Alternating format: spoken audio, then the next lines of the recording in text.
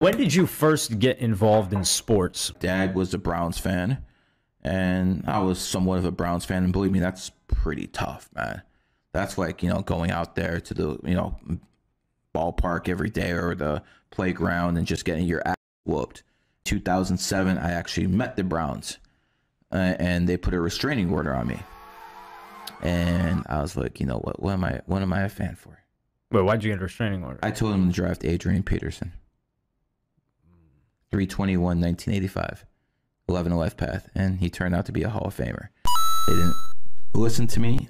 They picked up a good player, but they didn't pick him. And I used to go to Berea. That's where their headquarters was in Cleveland. And I went to the secretary, went through everybody. Unfortunately, the GM at the time was the ordained minister, and he wasn't trying to hear it. And he told someone in security, and I get a phone call one day. And it's something like this. Son, my name is Numerology. Do you know who I am? I'm like, no. He's like, Google me. I'll call you back in 10 minutes. Like, what the f? Like, what kind of mobster is this calling me like that? And, I Googled who he was. Former head of the Secret Service under Bill Clinton. Next time he called me, I said, yes, sir. But he told me to leave the Browns alone.